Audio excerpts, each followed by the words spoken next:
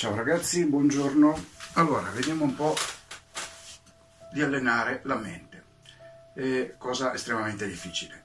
Innanzitutto dobbiamo trovare un angolo, un posto tranquillo e riuscire a rimanere veramente molto rilassati. Metteremo la mano sinistra sotto il tantien, 3 dita sotto l'ombelico, la mano destra sopra. La lingua andrà attaccata al palato con la punta della lingua dietro gli incisivi.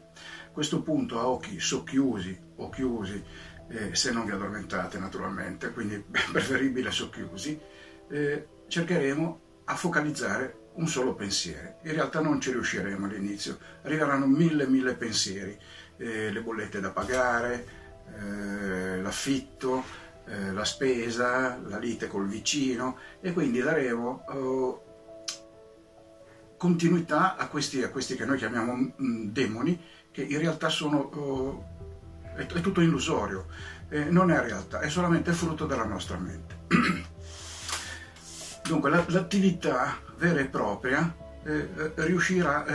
sarebbe quella di riuscire ad avere un solo pensiero, oppure un'immagine, quindi riuscire a focalizzare un'immagine in un punto al centro della mente e rimanere attaccati, ma non troppo, a solo quella immagine o solo quel pensiero. Nel momento in cui ci accorgessimo che arrivano altri pensieri, interrompiamo e ripartiamo da capo.